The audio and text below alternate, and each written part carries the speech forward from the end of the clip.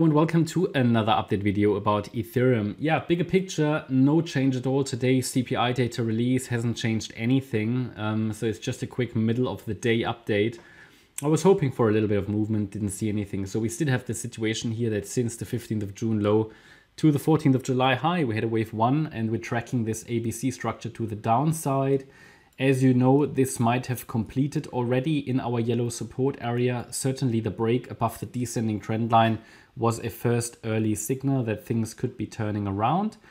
But we haven't got the 5 waves up yet that would need to be, where we would need the evidence, that would be the evidence we need to see.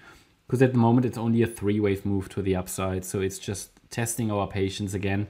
We're going to zoom in a minute to take a look how a 5-wave move up would look like, illustrated in the yellow wave count, which would be the bullish breakout scenario.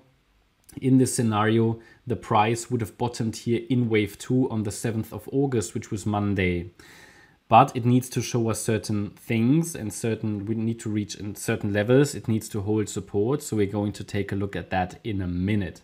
Now, until then, the white wave count is leading until we see evidence that it changes trend, okay, that price changes trend. Certainly, you know that we have been in the area where price could turn around at any time. That was well known, this area, especially between 1830 and 1780.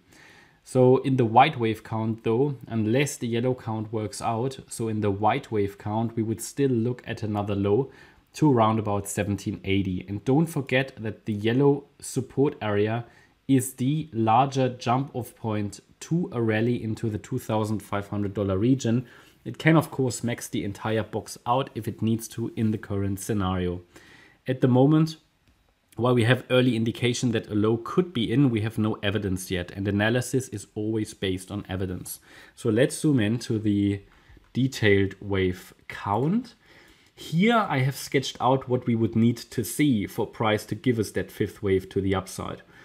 So that's exactly what we all need to be watching. We have a wave 1 up, a wave 2 down, a wave 3 up, circle wave 3 topped here a few days ago, 1875. The wave 4 down broke a little bit too low, but did not invalidate an impulsive structure. Now we could be in this 5th wave up, but very important that we are not breaking below 1849 again. Well, this is the swing low, this wave 2 low. If we break below it now, that's it. Then we had a move down, which was impulsive, and a move up that was corrective in 3 waves, and we would break down now. Yeah. Until then, yeah, we can give it a chance, and it could now be in this 3rd wave, but this 3rd wave, we're talking about the 3rd wave of the 5th wave. I'm just diving into the weeds here, which is potentially dangerous. But I just want to emphasize to you and show you what needs to happen now and what you need to be watching, let's say the milestones that it needs to reach.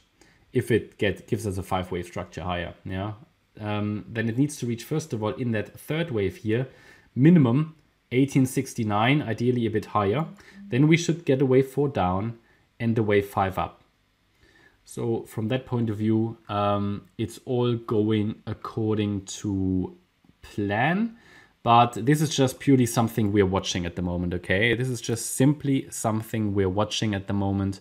And this is not the leading wave count. But it is so important to wait for these 5 waves because it can at any time break down. It might do that right now. I mean, this is already not an impulse anymore because it's now cutting into the wave 1 price region. So this is how it can change so quickly on the lower time frames. But I give you the relevant parameters that we all need to be watching, okay? It can still do it, but it needs to get above 1876 as a minimum to form 5 waves up, and then a 3-wave pullback is needed as a result, yeah? So there are always 3 levels of confirmation in Elliott Wave that we need to observe. The first level of confirmation that the trend is changing is a 5-wave move to the upside. Though we haven't even got that yet. Okay, we haven't even arrived at the first milestone. And ideally that goes to 1876 and above. Then an ABC structure to the downside is the 2nd level of confirmation. And the 3rd level of confirmation would be a break above the first 5-wave move high. So I'm not sure if you need to wait for all 3 levels of confirmation. If you want to, you can.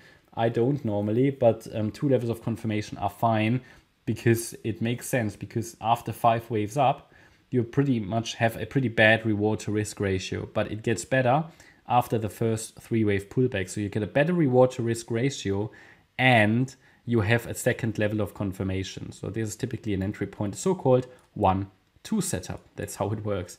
Yeah, that's my update about Ethereum. I hope you liked the update. If you did, please hit the like button, leave a comment and subscribe. And if you really like the content, then please check out the channel membership. Thanks a lot for watching. Bye-bye.